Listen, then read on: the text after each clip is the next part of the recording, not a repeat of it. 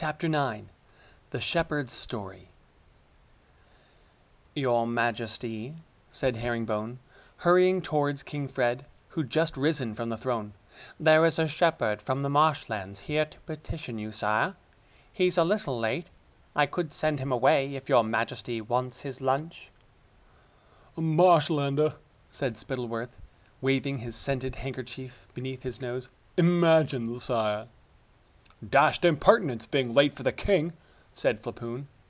"No," said Fred, after a brief hesitation. "No. If the poor fellow has travelled this far, we shall see him. Send him in, Herringbone." The chief adviser was delighted at this further evidence of a new, kind, and considerate king, and hurried off to the double doors to tell the guards to let the shepherd inside. The king settled himself back on his throne, and Spittleworth and Flapoon sat back down on their chairs, their expressions sour.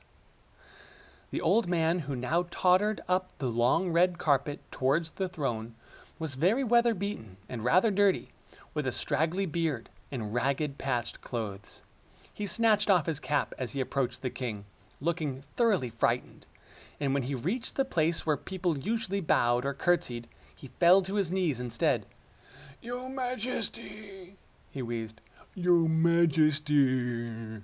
Spittleworth imitated him softly, making the old shepherd sound like a sheep. Flapoon's chins trembled with silent laughter. "Your Majesty," continued the shepherd, "I have travelled for 5 long days for to see you. It has been a hard journey. I has ridden in haystacks when I could, and walked when I couldn't, and my boots is all holes." "Oh, get on with it, do," muttered Spittleworth, his long nose still buried in his handkerchief. "But all the time I was travelling, I thought of old Patch, sire, and how ye'd help me if I could but reach the palace."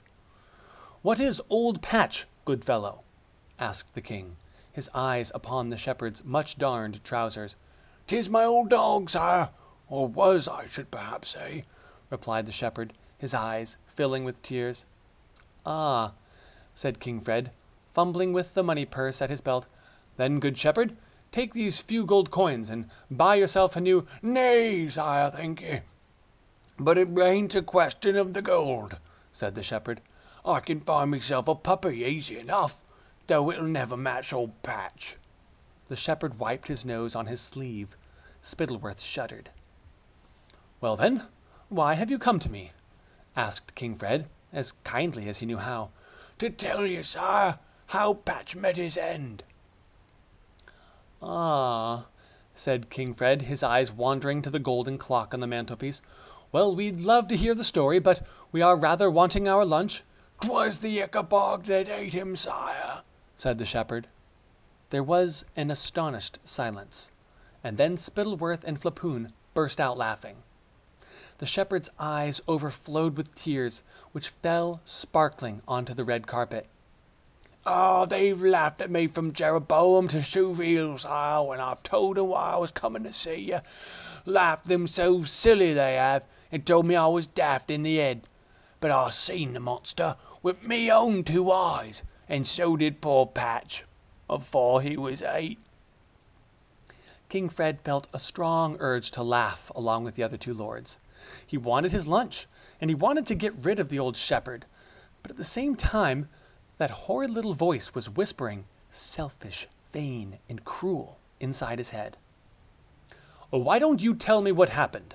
King Fred said to the shepherd, and Spittleworth and Flapoon stopped laughing at once. "Well, sire," said the shepherd, wiping his nose on his sleeve again, "'twas twilight and right foggy, and Patch and me was walking home round the edge of the marsh. Patch sees a marsh teasel." "Sees a what?" asked King Fred. "A marsh teasel, sire. Them's bald rat-like things what lives in the marsh. Not bad in pies, if you don't mind the tails." Flapoon looked queasy. "So Patch sees the marsh teasel," the shepherd continued, "and he gives chase. I shouts for Patch and shouts, sire, but he was too busy to come back. And then, sire, I hears a yelp. 'Patch!' I cries. 'Patch, what's got you, lad?' But Patch didn't come back, sire. And then I sees it. through the fog," said the shepherd in his low voice.